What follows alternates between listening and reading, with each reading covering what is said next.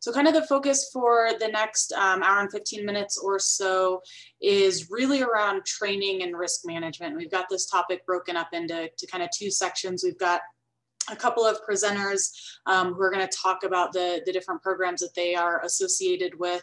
We'll have time for questions after each one of those presentations. And then after the lunch break, we're actually going to go into breakout groups to dig into these topics a little bit more. But yeah, kind of putting on that risk management hat currently and thinking about how you handle that within your program and lessons that we can kind of learn across the board or be more effective at addressing some of the safety issues that we're seeing in the winter backcountry. So first up, we have Liz from AIARE, who's going to talk to us a little bit just about the trends that they are seeing from the Avalanche education perspective. And, you know, I think anecdotally, we all know that there are more new people, especially getting out into the backcountry with the resort restrictions and closures. And yeah, hopefully Liz can tell us a little bit more about what they're seeing on the education side. Awesome. Thanks so much, Julie, and thanks for having me here today. Let me get my screen sharing. Can everyone see that okay? Looks great. Lovely. Yeah, so I'm just going to give a really quick little bit about kind of the state of Avalanche education this season. And I think I probably don't have much else to add other than to confirm sort of what we've been hearing anecdotally is that there's just a ton of people in the backcountry across the Western US this year. So I'll give a little bit about the state of Avalanche education, at least from AIARE's perspective, how you can help people or you yourself can find high quality education, and some talking points maybe that you can use about avalanche awareness and education when you're interacting with your members or with the public. So I just want to real quick take a second to talk about AIARE. For those who might be familiar with AIARE, but maybe not our model, we're a 501c3 nonprofit organization, and we help a network of over 110 recreational avalanche course providers provide high quality avalanche education. And we do that through providing them regularly updated research-based curriculum and then training instructors to teach that curriculum. So we don't actually directly offer recreational avalanche courses, but we do train professionals. So I'm kind of speaking from that perspective of what we are seeing as trainers and developers of avalanche instructors and developers of curriculum. So as we've been talking about, there's more people than ever getting into the backcountry. We've been hearing this anecdotally from providers, what they're seeing at trailheads, what our staff has been seeing with super crowded parking lots, and kind of a continuation of a lot of things that we saw this summer. I think somebody was probably repeating somebody else, but they summed it up well when they said, especially in the areas around major metro areas, that the weekdays are like weekends and weekends are like holidays. So we're seeing a lot of new people. I've been personally just seeing a lot of like pretty big meetup style groups with a lot of very, very shiny brand new equipment. So either people used their stimulus checks to buy equipment, or a lot of people are getting into the backcountry, or maybe it's a mix of both. And so yeah, it just matches what we've been seeing over the summer. Personally at AIARE as well, we've been getting a lot of requests for interviews, and just in general, we've been seeing a lot of chatter about it in magazines and podcasts. And I mean, my litmus is when my 7-year-old father from Nebraska is sending me stuff about backcountry skiing and saying like, oh, did you see these articles? So it's like even reaching the Omaha World Herald, which I think just sort of speaks to the reach of this sport.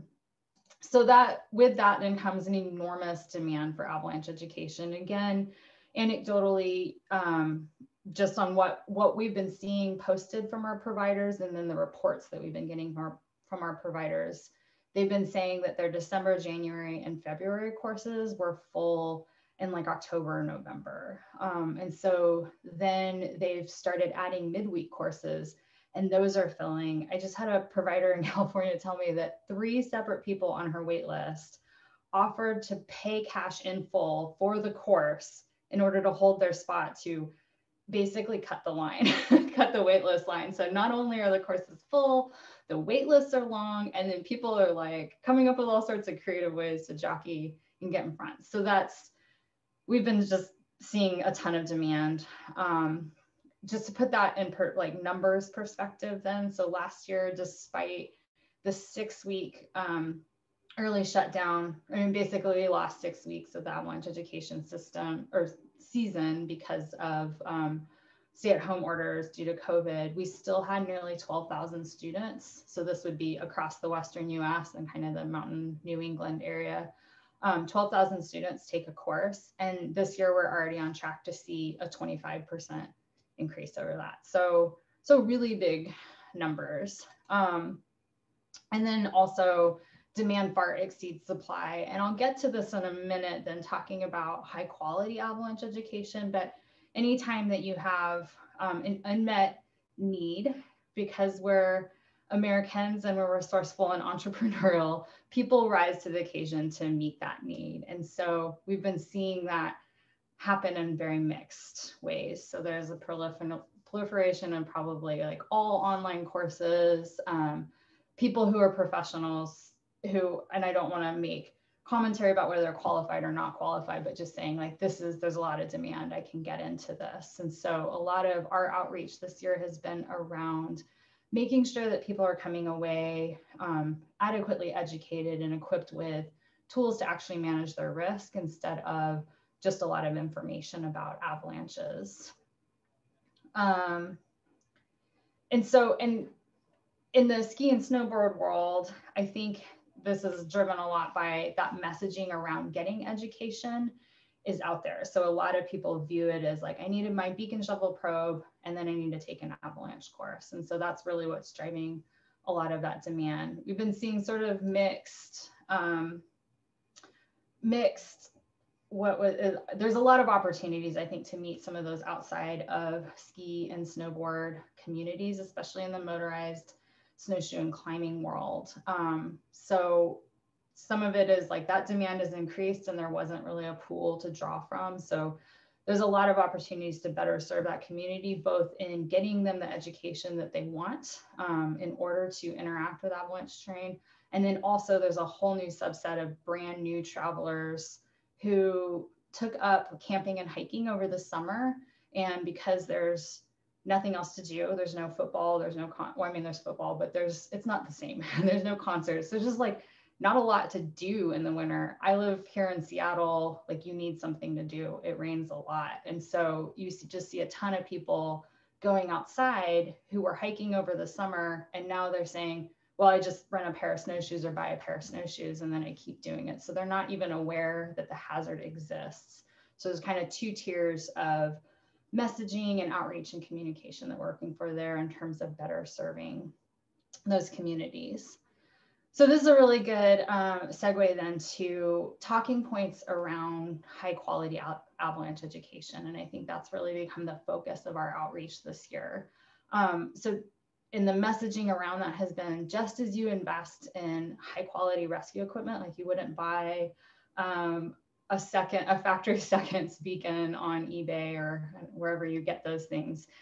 You similarly aren't going to go with like Joe's nighttime online avalanche school. Like you need to invest that same sort of discrimination and resource into avalanche education.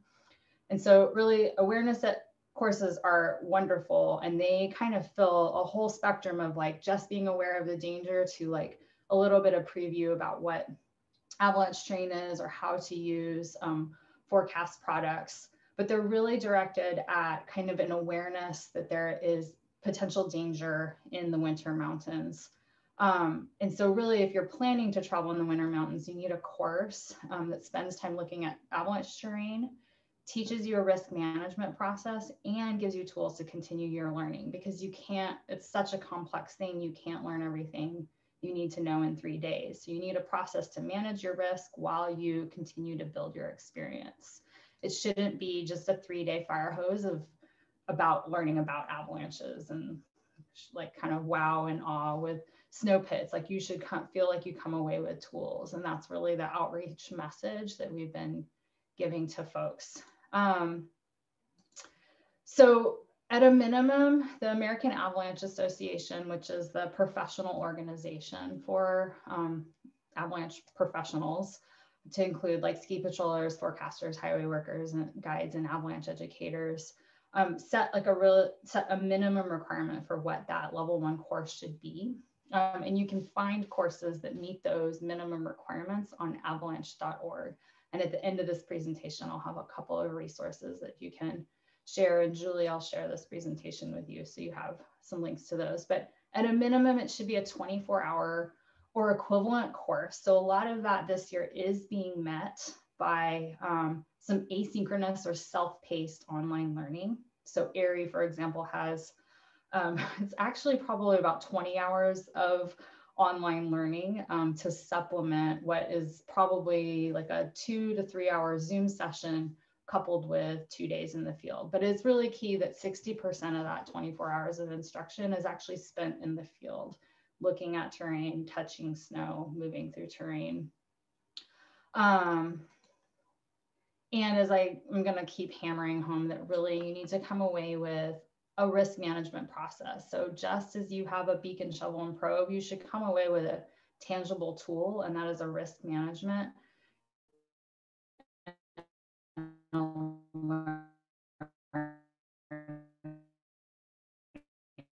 process. Encourage folks to do that. This is challenging because of availability.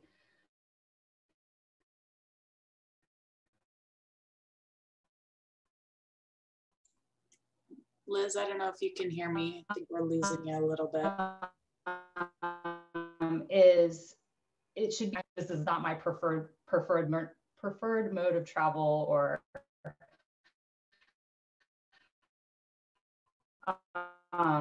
this is, we only hear, so that they are looking at terrain the same way that you're looking at terrain, taking it from somebody who's a motorized traveler, so that again, you're moving on the mode that you're going to go into the mountains with, and you're not having to do that extra layer of like context changing after the fact.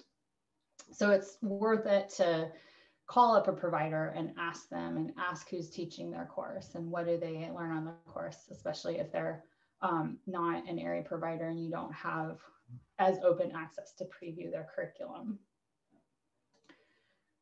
So then just to recap all of this, when I'm giving kind of outreach talking points, I use the know before you go, which is kind of the American sort of national agreed upon awareness talking points. Is to get the gear. You need a beacon, shovel, probe, and a communication device. Get the forecast. And then you need to get the training. And that involves, that's not just a go learn some things. You need to know how to use your gear. So that's that you're proficient with rescue. You need to know how to use the info in the forecast. They are very robust and wonderful resources, and you want to make sure that you're using that to its fullest extent. And then using that information, you'll learn how to manage your risk and how to continue your learning.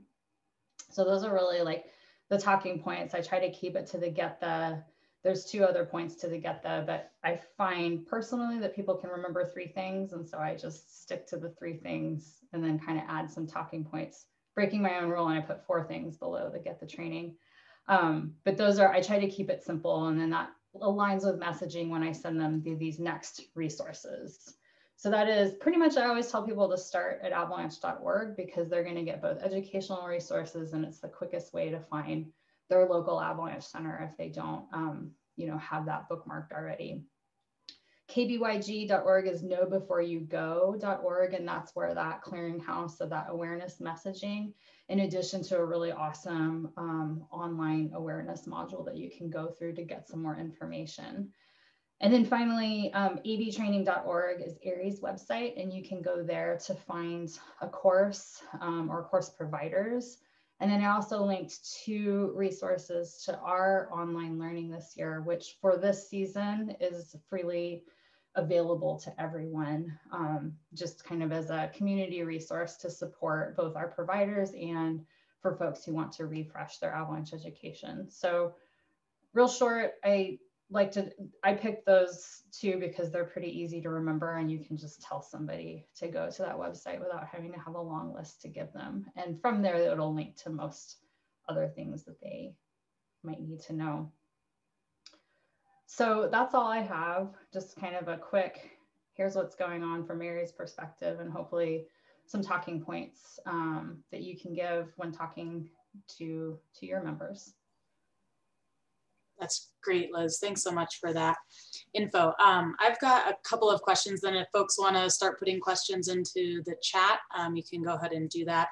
One, you'd mentioned just kind of 25% increase in the overall number of people signing up for classes. Do you have a sense for, is the majority of that coming from people who are doing level 1 courses? Like they're new people mainly, or are you seeing kind of across the board, everybody's kind of leveling up or taking the next step? This is mostly anecdotally. I've been hearing that it's AIARE 1 or level 1 courses. So people haven't been seeing the same increase in their rescue, and especially the level 2 courses. So we can infer, again, that means that it's a lot of new folks in there. Cool, great. And then, I just took a level 2 this year, and it'd been a while since I had done the level 1, and the structure has changed, right, in the last couple of years. So I'm wondering if you could just talk a little bit to the kind of the rationale behind that change, and what, if you've seen good feedback from participants, or if you've seen the learning outcomes improve with that change. Yeah, so specifically at AIARE, there was a couple of things that are going on. For one, the industry recognized that the needs of recreational travelers and the needs of professionals are different. They operate in 2 different contexts.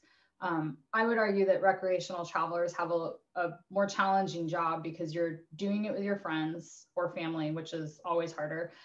You're doing it on your day off, and then you don't necessarily have the support of an operation that a professional would have. But really, that there's a recognition that there are 2 different training needs. And then from that, AIARE used that as an opportunity to incorporate a lot of feedback that we'd been getting about, if you took an AIARE course a long time ago, we used the decision-making framework, which was elegant but confusing. I think it was like one of those things that after the fact, you sort of look at it once you're kind of immersed in the Kool-Aid, so to speak, and you're like, this is awesome. This really makes sense. And then the first time you look at it, it's like, that thing's a circle. It's completely unapproachable. Like I just eddy out in this circle and I don't know how to get out and choose terrain. And so we took that feedback and said, great, what we need to give people is a concrete tool. We need to give them a risk management process that's repeatable and scales with them. So it works when you're brand new, you're basically all you're doing is pre-trip hazard identification, creating a plan or response, and then maintaining situational awareness once you're out in the field, and then reviewing that process and then just repeating it. And so really that terrain choice, when you're new to all of this, is going to have really, really big margins on it. So the analogy I use is like, you have an 18-inch paint roller and you're just eliminating like all of this. You're like, I'm just going to stay in this like very shallow ridge today. And then as you gain experience using that process and you have more experience to draw from, then maybe the size of your paintbrush in which you're ruling out terrain gets smaller. And so then you're down to like, a 2-inch corner brush or something. And you're saying, I'm not going to go on this slope and I'm not going to go on this slope, but then we'll sort of assess this area in between. So we really were, the shift was to give people a tool that grows with them and something that's a concrete action you can perform, again, moving away from like just things that you should know. Awesome. And then, one other question that popped into my head, and certainly folks feel free to throw stuff in the chat. I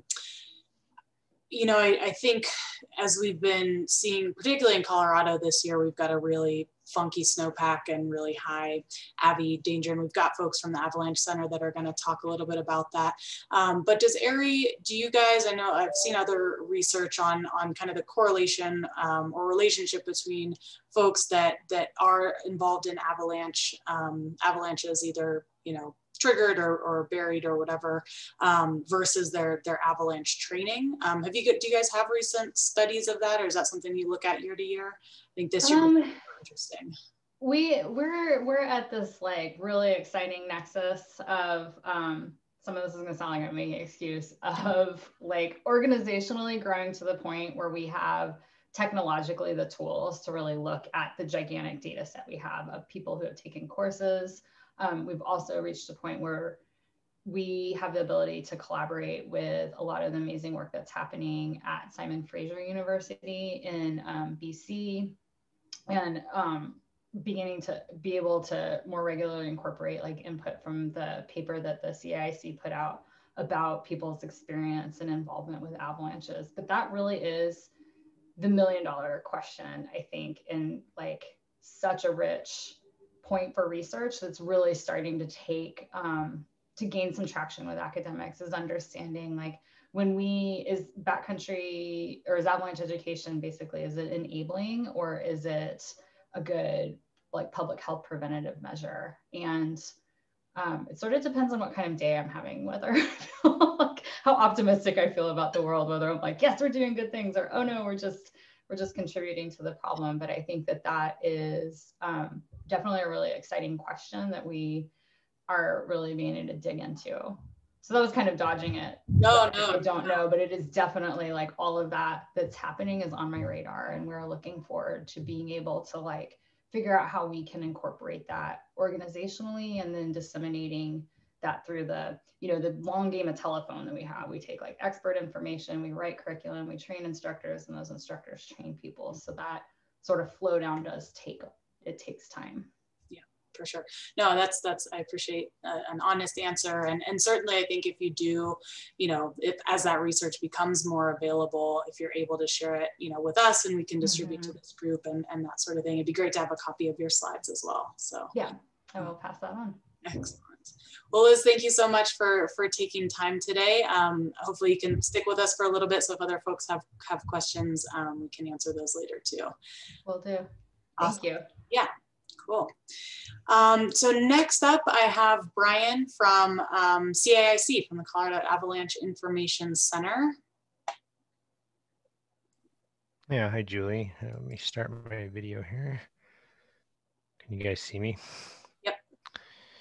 Great. So Julie asked me to kind of talk about how the Snow Ranger program can interact with the Avalanche Forecast Centers, so we can help each other essentially. So I'm going to share my screen just to show a couple websites. That should show you like a current forecast, if you guys see that. Can you see that okay, Julie? Yep, looks good. Great. So obviously the forecast centers around the Western United States. And if I show you, this is avalanche.org, and this will show you the avalanche centers around the Western US. We do have some, we do have a forecast center in the East as well. So don't forget about the Mount Washington Avalanche Center, but the default view will take you to the avalanche centers in the Western US, which are indicated by these polygons spread throughout the Western US. And you can see there's a avalanche warning in place here up in the Washington State, the Cascades. So these avalanche forecast centers are putting out snowpack, avalanche, and weather conditions every day, along with associated avalanche danger ratings. And we all use the North American Avalanche Danger Scale to communicate the avalanche danger. So hopefully this information is useful for you guys that are out in the field, both from an avalanche perspective, but often depending on the avalanche center, you'll get really useful and timely field observations, and you'll get up-to-date weather forecasts for remote and higher elevation mountain areas. And so the best way really for you folks that are in the field to help and support and become kind of part of the avalanche forecasting process is to submit observations. Like if I just look at Colorado here, for example, that's a massive amount of avalanche terrain to cover. So in the state of Colorado, we're a little bit different than the rest of the avalanche forecast centers in that We are not a U.S. Forest Service Avalanche Center. Most of the backcountry avalanche centers across the Western U.S. are either part of the U.S. Forest Service and they do backcountry avalanche forecasting only, or they're small nonprofits, like the one down here in New Mexico, for example, or Snowbowl down near Flagstaff, the Kachina Peaks Avalanche Center. But most of them are U.S. Forest Service government agencies. We're in Colorado here, we're the state of Colorado, so we are within the Department of Natural Resources in the state. We do both backcountry avalanche forecasting and we do all the forecasting for our state transportation system, so all along all of our state highways. And then we work in conjunction with our DOT to do avalanche mitigation on those above those highway paths. And so we have a small staff of folks given that job. So, we're a staff of around 20 folks or so, but you can see how much terrain we have to cover. There's just no way for us to be everywhere all the time. And so it's really important and really valuable to get crowdsourced field observations from people that are in the field. And so when you guys are out in the field, if you can submit an observation to your local avalanche center, the forecasters would really appreciate it and find that information really helpful, because like I said, we just can't be everywhere. And you don't have to be well-trained avalanche professional to submit observations. Literally anything you see.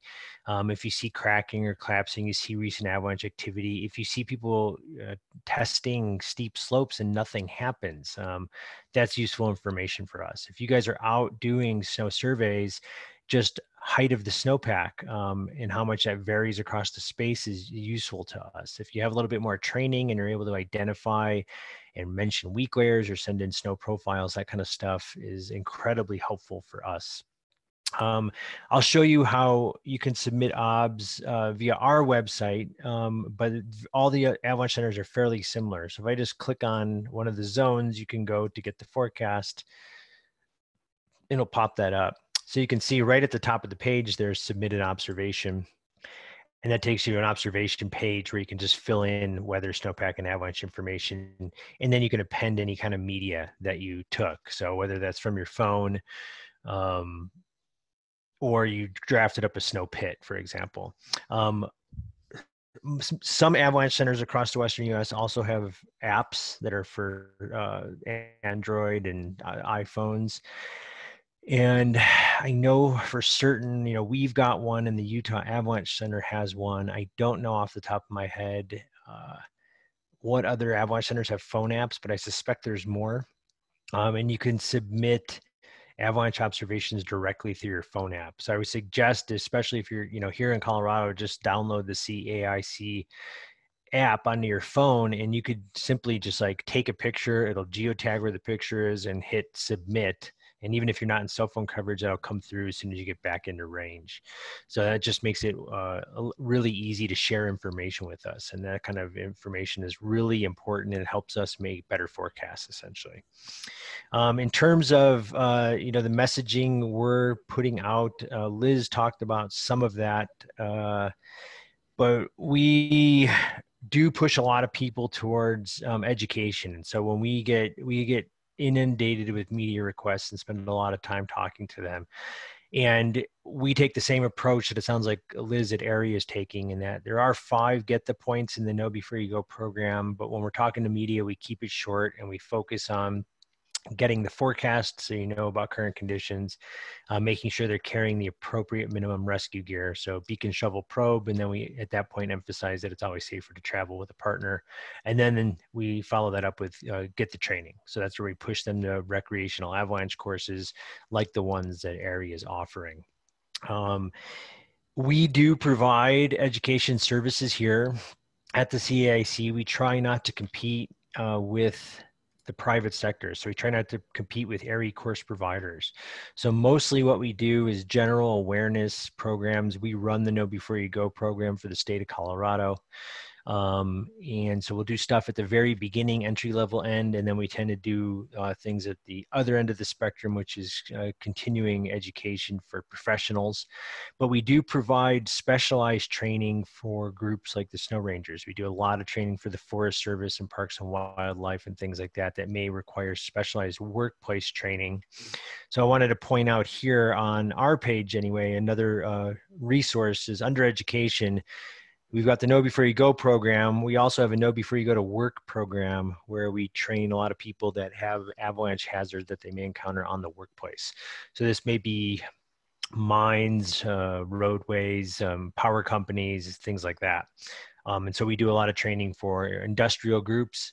And then under our resources page, this is a great place where you can point people, but we essentially have a bunch of sections, and we pulled this together and flesh this out a bit for this season because everything had to go virtual kind of due to COVID.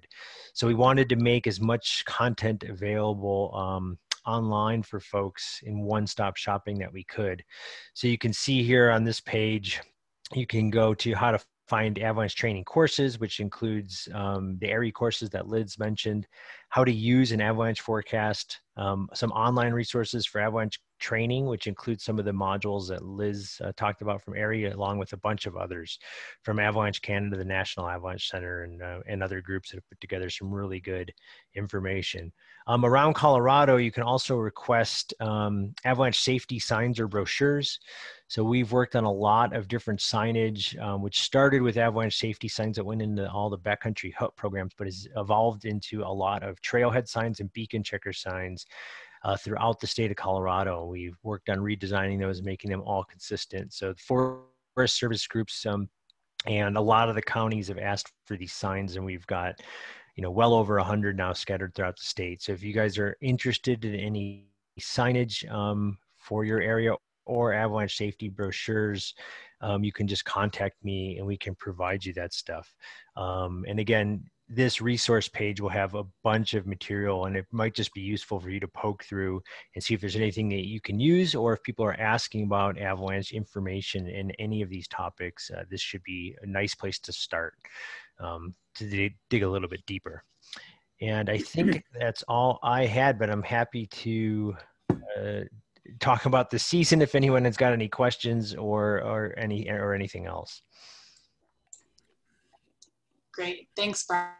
Yeah. Yeah, folks want to throw questions into the chat.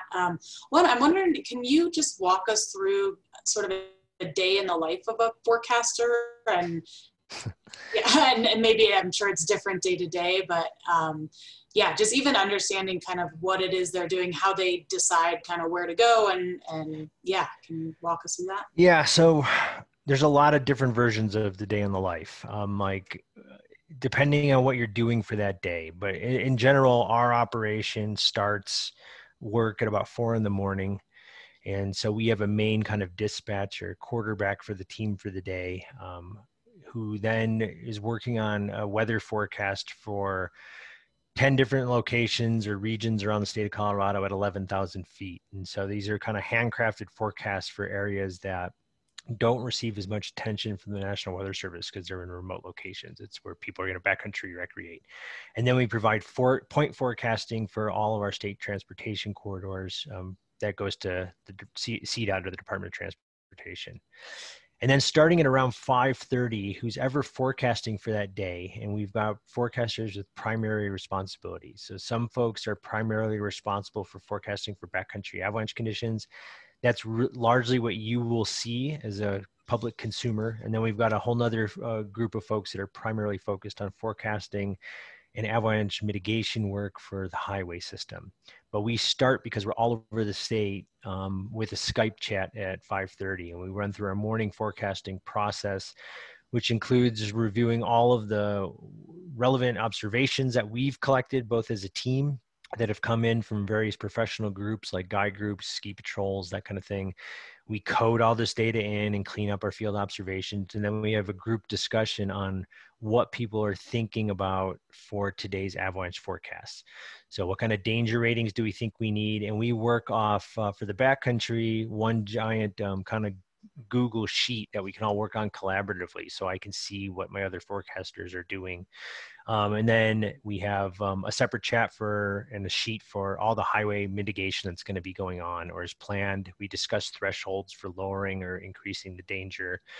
And then we work on our Avalanche products, which includes MP3s, because a lot of the local radio stations just play about a 1-minute description that we put out for northern, central, and southern mountains. And then we forecast for all of our backcountry forecast zones and write our Avalanche discussions, which digs a little deeper. That process is wrapped up completely by about 8 o'clock in the morning. And then we coordinate where we need to do field work. So we address where we've got data gaps, both in the terrain, and what questions we have as a team. Like, what do we need to know? Do we need to know if, the crusts on southeast aspects are still reactive and things like that? So we coordinate and then target our field work. People go out into the field, do their field work. The main forecaster for the day stays in the office, which is my role today. So playing dispatch and monitoring the radio and coordinating with everyone in the field, keep an eye on the folks that are in, make sure they get out safely. People that come back then write their PM reports, so their field reports for the day. And then we largely wrap it up, although we do have a forecast discussion Skype chat, which seemingly never ends. So it does go on whenever people have got thoughts, and there's always someone to talk to, it seems like.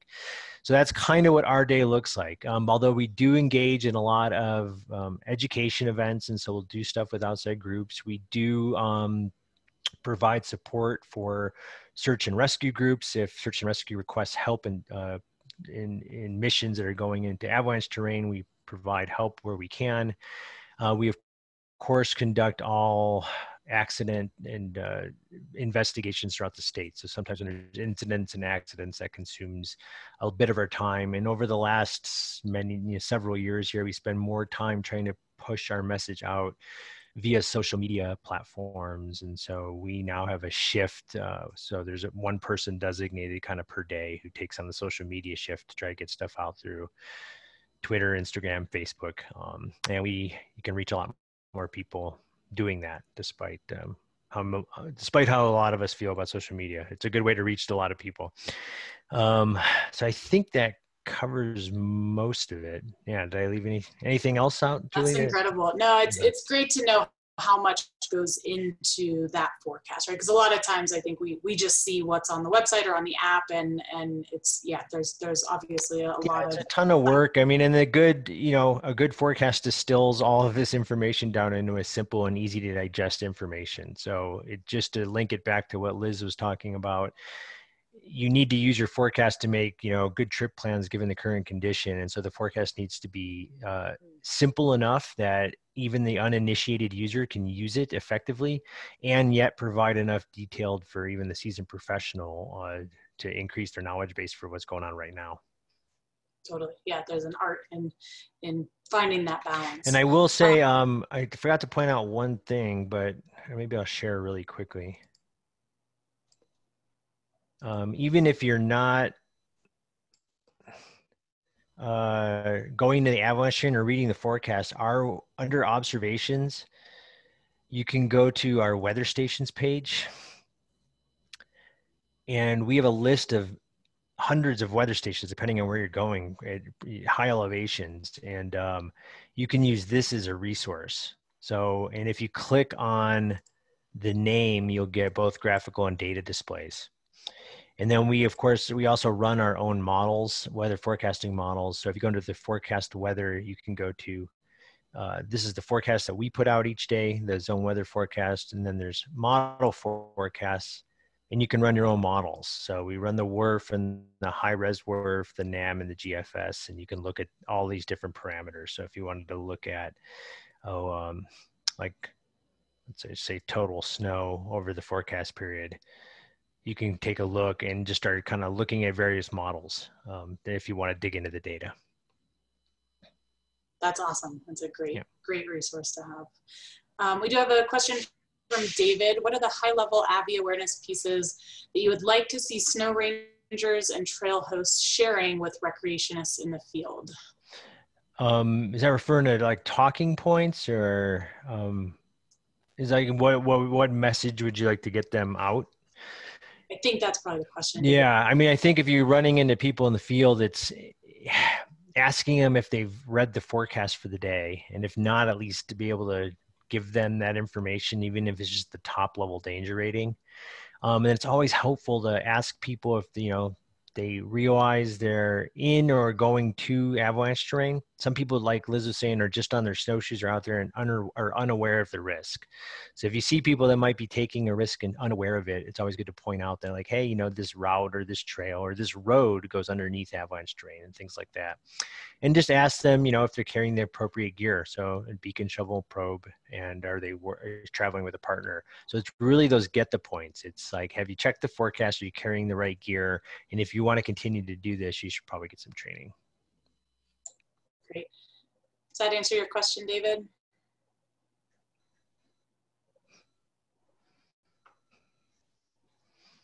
Yeah, that's great. Exactly what I was wondering. Awesome. Great. Well, I'm not seeing any other questions in the chat box. Sorry, keep myself unmuted. I want to, thank you, Ryan, for taking time to chat with us today. It was super helpful, even just for my own knowledge. Yeah, my pleasure. Thanks for having me. Yeah, absolutely. And I know we just had a conversation with our snow rangers last week about making those observations a regular part of their day. I think it was happening episodically in the past as they would see something maybe out of the ordinary, but just every single day, whether they're seeing something slide or something not slide. Yeah, and I know people can feel intimidated submitting observations to your Avalanche Center because there are a lot of professionals that are submitting observations, but you need not be some kind of snow nerd to submit observations. You can use plain language, simple, normal conversational language, and just tell us what you saw. Even if it's, I didn't see any signs of instability, or the snowpack was about a meter deep where I went today. That kind of information is super helpful as well. Awesome. Great. Well, thanks again, Brian. Yeah. And so next, we'll shift to Jeff from the Colorado Search and Rescue Group. Is going to talk to us a little bit, about what the SAR groups do here and how our snow rangers and folks in this field can communicate with those groups. Thanks, Julie. Can you hear me? Yep, we gotcha. Great. Yeah, it's great to see so many people on here. A number of you have heard me talk before, but hopefully I can bring everybody up to speed. One of the things that has become quite obvious for search and rescue over the last couple of years is how little people understand what search and rescue actually is and what we do. And so what I'm looking for here to some degree is just some basic background information for all of you so you can help educate everybody else. Because the public has no idea what we do. They call 911 and something happens and they expect that they have to pay for it or their insurance will cover it. And there's all kinds of details that go into search and rescue. And I could talk for hours and hours and hours. So I'm going to try to keep this relatively short and give you guys time to ask questions. And recognize that things are going to be a little bit different state to state. So I'm going to talk primarily about Colorado. But if you have questions about other states, I'm happy to see if I can help out. So real quick, Colorado Search and Rescue Association, our members are the search and rescue teams across Colorado. It's about 50 teams, about 2,600 volunteers. So by and large, search and rescue is volunteer other than in the national parks. And kind of big round numbers, there's about 500,000 hours put in by our volunteers every year in Colorado. The number of calls just keeps going up. And this year, COVID has, quite frankly, it's killed the teams, not literally, but teams are reporting a 300% increase in calls. And so for volunteers to get out of work that many times. So here, I'm in Boulder. There's 3 SAR teams here. Combining the 3 SAR teams, it's about 300 calls a year, right? And say, hey, let's get out of work 300 times a year. It's not going to happen. So what we have in Colorado, what we have across the United States, at least Western United States, is an unsustainable search and rescue system. right now we're doing all right. We're surviving, and we're responding to all the calls, but we know it's headed in the wrong direction. And we're working with the legislature here in Colorado and talking to the feds about how do we make this work? Because this is a public service that's provided to anyone, anytime there's an emergency. And in all reality, the outdoor rec economy relies upon us, as do lost kids and lost Alzheimer's patients and suicidal individuals. You know, whatever it might be, we're going to go help them.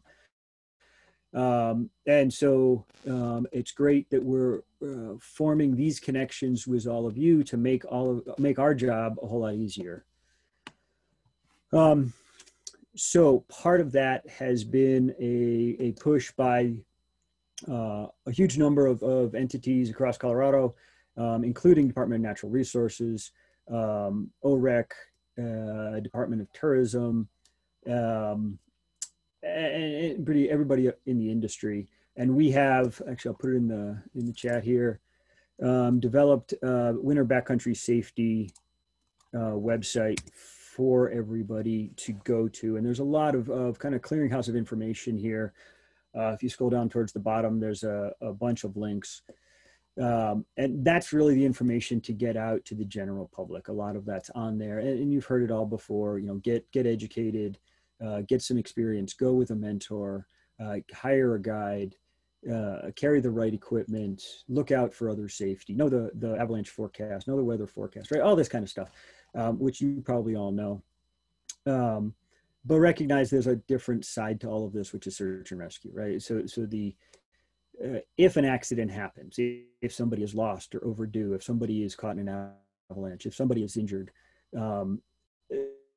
there's this whole army of people that come in to assist with those situations. So in Colorado, at least, each sheriff in each county is responsible for the coordination of search and rescue. All of the mountain communities have at least one search and rescue team.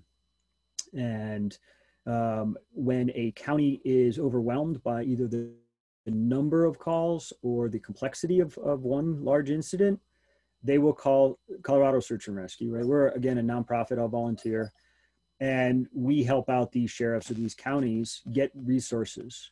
And so one of the big pieces here is, for search and rescue, there really is no backup for us. We are our own backup, and we share resources across the state. But that also means that response times can get rather lengthy if we have to go further. Also recognize that we also work very closely with coroners. We end up with a fair number of deceased individuals, and that will change the game quite a bit if you happen to be on scene with a deceased individual. We know how to deal with all of that, but just know that that's going to probably dramatically increase the time that we're asking people to stay on scene for something like that. So without diving into details on dead people too much, let's talk about the different types of incidents that you might run into. So obviously we've already been talking about avalanche quite a bit. If you are out and an avalanche is reported to you, don't wait for search and rescue. As you hopefully all know, go deal with the problem as best you can. Call for search and rescue as fast as you can, but that's going to be a judgment call on your part, whether you call or do a transceiver search. Which comes first? I don't know. It's going to be your decision to make. If you obviously don't have cell phone coverage, you're going to do the transceiver search first, and get anybody below the snow to be above the snow to the degree you can. Also recognize that once you do call search and rescue, what we do is fairly different from companion rescue, right? We're going to bring in a lot of resources, a lot of specialized resources, and a huge number of people, and it's not going to look the same way you would expect a companion rescue to work. And so I'm sure the various different SAR teams might ask you to fill in and assist as you can, or any bystander to assist. And you'll have to work that out with the local SAR team and the situation at hand. But recognize that we want to know, well, we know, hey, an avalanche occurred, the avalanche danger is whatever it might be. It's heightened because something has already happened. We're paying attention. As Brian has talked about with the forecast and with CAIC, we know what the conditions are, but we need access, and we need to figure out what's the best way, what's the safest way to access that location.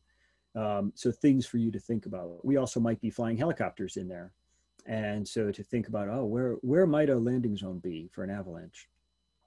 We might be bringing in avalanche dogs, which means keep extraneous. Obviously, you go search the scene, but try to keep packs and food, and don't urinate, don't defecate on the debris.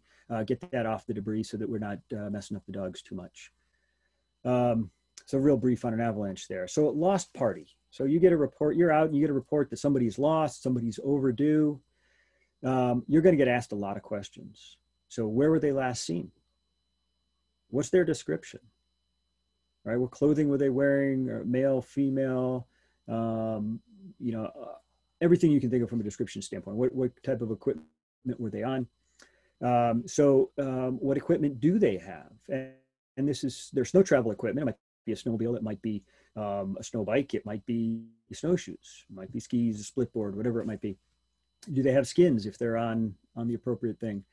And then also water, shelter, heat, light, navigation equipment, and communication.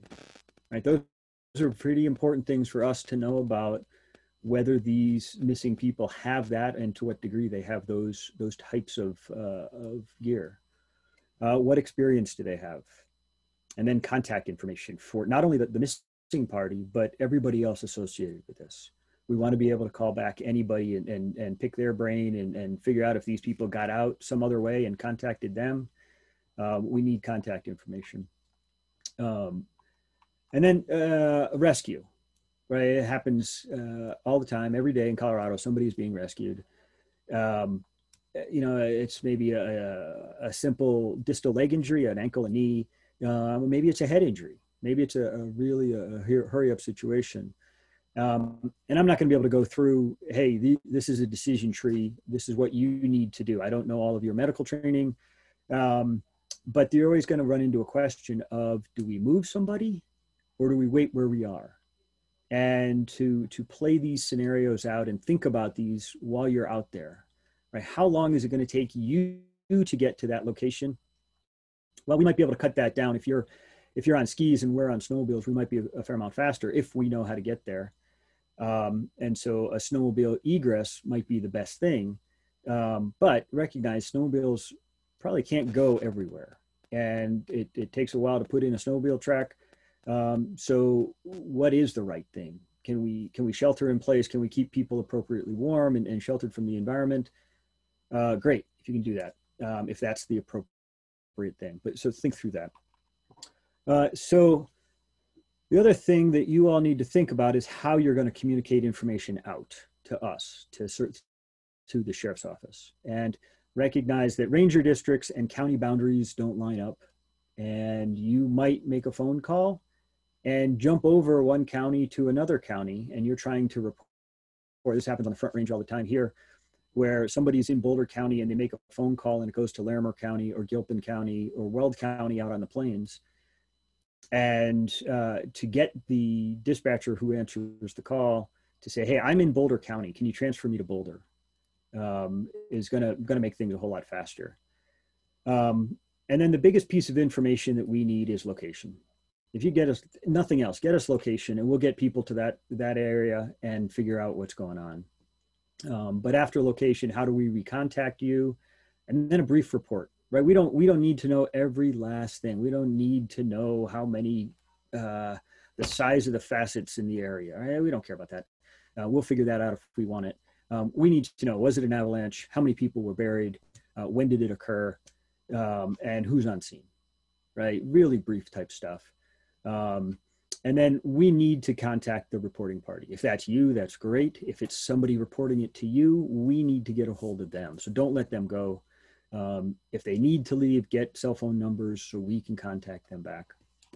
And then, response takes a long time. right? We're driving from wherever, or we're flying from wherever to get there. And it's not something that's going to happen immediately. It's not an ambulance driving down the street to your house. We have a fair amount of time to get to you. Expect that. Prepare for the long haul. Don't overexert yourself. Take the time to make sure everybody is staying safe from the environment, as well as able to deal with the situation. And I've talked about helicopters a few times. I just want to go into that real briefly. Don't expect them. Flying in the mountains is super dangerous. Flying in the mountains at night is even more dangerous. We have high winds, we have erratic winds, we have precipitation, we have icing issues, especially in winter. If we can fly, we'll use an air ambulance if we can, if it makes sense, but you don't get to make that call. The sheriff and the search and rescue teams get to make those calls. And that's going to be based on safety in the situation. Recognize that if we can fly, that doesn't mean we can land. Or we might have to land a long way away. And so you might see a helicopter flying overhead and it just can't get to you. It's the way the situation is. If we do drop people off, they're going to have some ground time to figure out how to get to you, and just recognize that's the case. Hopefully we can land right near wherever the incident is. And so I'm not going to try to teach you how to land a helicopter from the ground without communication right now, but stuff to pay attention to and to think about. If you're out there, you are considered the expert.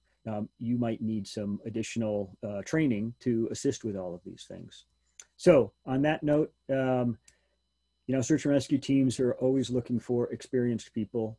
And depending upon where you are in Colorado, the county might have 500 people as a total population, and that's what they get to choose from for their search and rescue team. So if you live in those counties and you have experience and strong lungs and strong back and strong knees, it'd be great if you have time to help out and join the local team.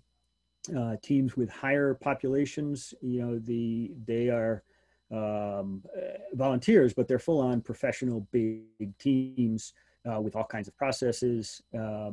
And so that's a different situation if you want to join one of those teams, but still reach out if you have time and the ability. Also, if people are interested, I'll throw our website in the chat here. We're working on this website. In the next couple of days, we'll have information up on how best to join all of the search and rescue teams, but there's also a bunch of information on here for folks if they want to figure some of this stuff out. Julie, that was kind of rapid fire and a lot of information. What else can I help with? That was great, Jeff. Really helpful to get a kind of a sense, for what the state of play is in Colorado specifically. Can you just talk a little bit more about how communication and the resource sharing between SAR groups happens and whether that's been effective? I know you mentioned the need for more funding, and I'm would encourage everyone on this call to certainly support any potential legislative changes that lead towards that. But yeah, can you talk a little bit about just how these agencies are working together, or do they stay pretty separate and distinct? Yeah, so it's going to depend on which county you're in. So say Pitkin County, right? The Roaring Fork is kind of in the winter, one way in, one way out. And so they're not going to get a whole lot of help from Chaffee County or Lake County on the other side of Independence Pass during the winter. And so they know that, and they don't ask for a whole lot of help. If they're reaching out for help, it's going to be to Eagle County or the Vail area, or Garfield County, or maybe down to Gunnison area. But in general, the teams all work very, very closely. I've probably personally been to half the counties in Colorado assisting with incidents. And that's me as a search dog handler. And there aren't that many search dogs around the state. But we all have common radio frequencies, and we get together and train annually. We have classes that we all attend together. So there's a lot of camaraderie across the teams. I know that I can go to any any community in the mountains, at least of Colorado, and I have a place to stay, right? I know members on all the teams. We're that kind of family. And so it's not an issue when you get on a border area where teams meet. You know, we meet on the Continental Divide all the time for Boulder County and Grand County, say, and they hop over the divide and help us, and we hop over the divide and help them. And we're fully part of the emergency services network where, you know, fire and police are all working. We're fully involved in all of that type of stuff as well. Great. That's helpful. And if folks have questions they want to put in the chat, I have another one. Just, you know, as far as these snow rangers, these kind of positions and different programs that we have throughout the state, what are some things that they can do proactively to communicate with their local SAR groups and not, you know, not just be on the reactive side? If an incident occurs, they obviously are communicating with you. Is there stuff they can do ahead of time? Yeah, definitely. So to reach out to your local SAR team, you can Google them. We'll have it up on our website here in the next couple of days, like I said.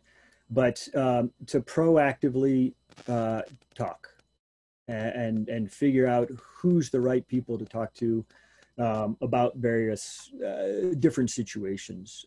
We have here in Boulder, we have the Brine Mountain Nordic Ski Patrol, and they do patrols up at an area called Brainerd Lake. And we've gotten them some radios so they can contact us directly, right? They'll call dispatch and say, hey, we have an emergency, but then we'll jump on the radio and talk with them directly and not drain their cell phone battery. And so that kind of thing, if you can share radios, that might be helpful. If you can talk about access, and, you know, we all know about our own sneaky little access points. Search and Rescue knows about a lot of those as well. But if we can cut down response by knowing about a different trailhead, also recognize, and there's been discussions already about trailheads, our response is going to be delayed by where we can park. And with COVID not being able to carpool the way we used to, we're going to bring even more vehicles up, and snowmobiles and snowmobile trailers and, you know, all of that type of stuff. And so these packed parking lots greatly affect us. And, you know, if we have somebody who needs to be doing some kind of emergency response, but they have to park 2 miles down the road, response is going to be that much longer, right? And so if you're at a trailhead and you know that search and rescue is coming, if you have the authority through Forest Service or whomever to really shut down the trailhead and let only search and rescue in and get as many open spots as you can, that would be super helpful for us to increase or decrease our response time. Oh, that's great. We've got a question in the chat. Is there a common radio frequency used or shared across the state by SAR, similar to what the agencies use for wildfires? Yeah, so that's an interesting question. And to not go too deep in the weeds, there are essentially 2 radio systems used in public safety across Colorado. One's an 800 megahertz trunked radio system where I can jump on a radio here and talk to somebody in Durango. Some counties are using that primarily or solely. And then there's the VHF radio frequencies that we've all been using for a long time. If a county is on VHF, there's a frequency called MRA1, which is the standard one. It's 155.160. That's the frequency of it, and most of the teams are on that. If a county is on the 800 megahertz system, you can't get on that system unless you're in public safety. And so that's not really an option unless you talk to your local folks to figure that one out. Does that answer it for Greg? That seems like, yeah, that seems like that was a great answer. And you alluded to this a little bit, but can you talk a little more about the COVID impacts and how that has changed your guys' systems and protocols? You know, you mentioned carpooling as one, and yeah, can you talk to that a little bit more? Yeah, well, you know, as Liz alluded to, the backcountry has exploded. Backcountry use has exploded. We all know this, and so from our standpoint, search and rescue teams, it started when COVID started, and it has not let up. We've just been getting call after call after call after call. Many teams are reporting record highs for this year. And this is record highs after last year was record highs and the year before was record highs. And so the teams are getting worn out, but also recognize that if we get a team that goes down, is quarantined or sick from COVID, we have to move people around and try to figure out how do we cover that county and how do we make that work. So we've been super protective of all the volunteers to make sure that they are doing the right things to protect themselves from COVID, protect their teammates from COVID. And that's things like if we're doing a litter carry where we're physically carrying somebody by hand, it's one litter crew. And we don't swap people in and out. We just go for as long as it takes. We might have to take breaks, but recognize that if we're carrying somebody, that's 6 people, say, around a patient that we don't know, and we're within a foot of each other for hours and hours, right? We can't social distance. Granted, we're outside, and we have PPE on to protect ourselves, but we can't follow government mandates to carry somebody out. And so we try to isolate those 6 people to make sure that they're safe, but everybody else is safe as well. Likewise, if we're going to dig into an avalanche and be in a confined space with somebody where we're sharing the same air, we're really concerned about COVID in those types of situations. We're going to do it, and we're going to have PPE on to protect ourselves, but at the same time, we're going to be pretty concerned about that.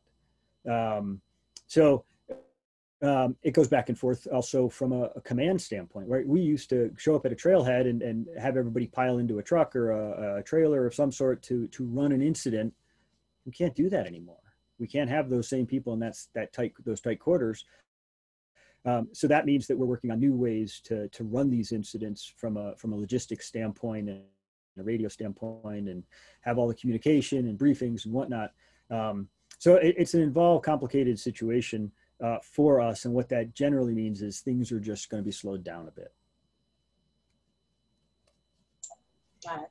Yeah, that makes sense. And I know it's been on people's mind, and, even from a risk-taking standpoint and not wanting to get into those situations that require a SAR response, especially. Yeah, and also recognize from a recreation standpoint, we're looking at more people at all the trailheads. The potential for one group to kick a slide loose on another group, right? So it's not your typical one person is buried in an avalanche. We might have multiple mass casualty avalanches going on. And we might have multiple within the same county or the same range or across the state. And so that's going to stress us dramatically in terms of what can we do? Where do we send our resources? How do we deal with this? And for you all to just understand that's the situation, and we don't have a solution for it. We also have the situation where the new people are probably going to stay closer to the trailheads. They don't know what they're doing. Hopefully they're not too adventurous to get too far out, but the experienced people are going to go further, right? They're going to get away from the newbies and go have their solitude in areas that are harder to access, maybe not so well known.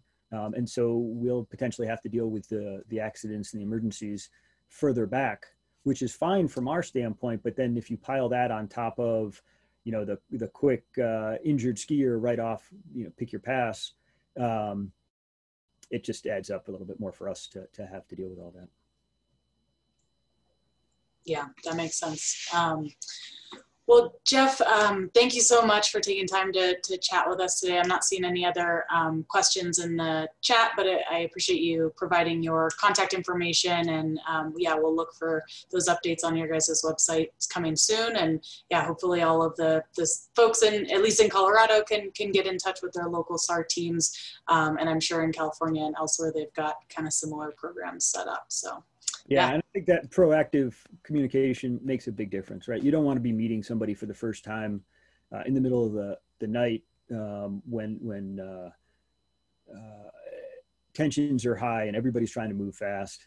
If you can take the time beforehand and go have a cup of coffee or a virtual cup of coffee and chat, that would be really good.